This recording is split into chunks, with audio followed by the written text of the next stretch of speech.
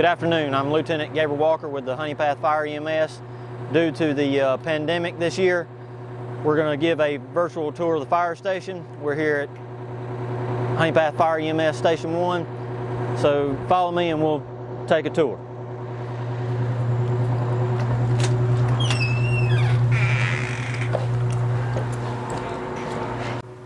We're in the alarm room area of our fire station. This is where all of our personnel do their reports after each call. This has also been used as a secondary dispatch.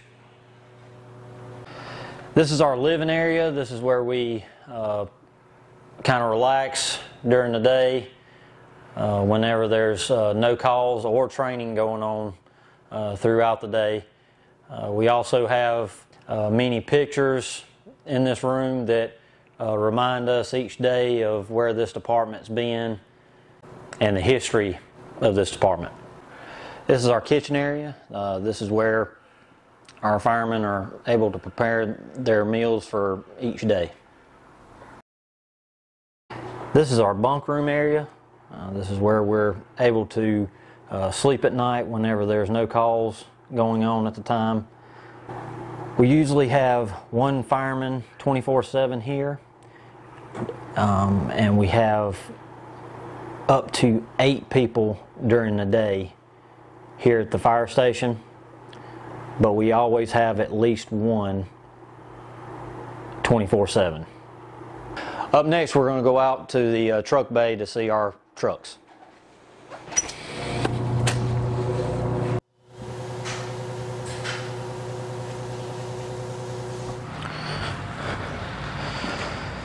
This is our Quint. It has a 75-foot aerial ladder on it. This is one aerial ladder. We have 3 engines in this station. We're going to show you the other one. This concludes the Honea Fire EMS virtual station tour here during Fire Prevention Week. Up next, we'd like for you to meet Chief Matthew Ashley at Friendship Fire Department.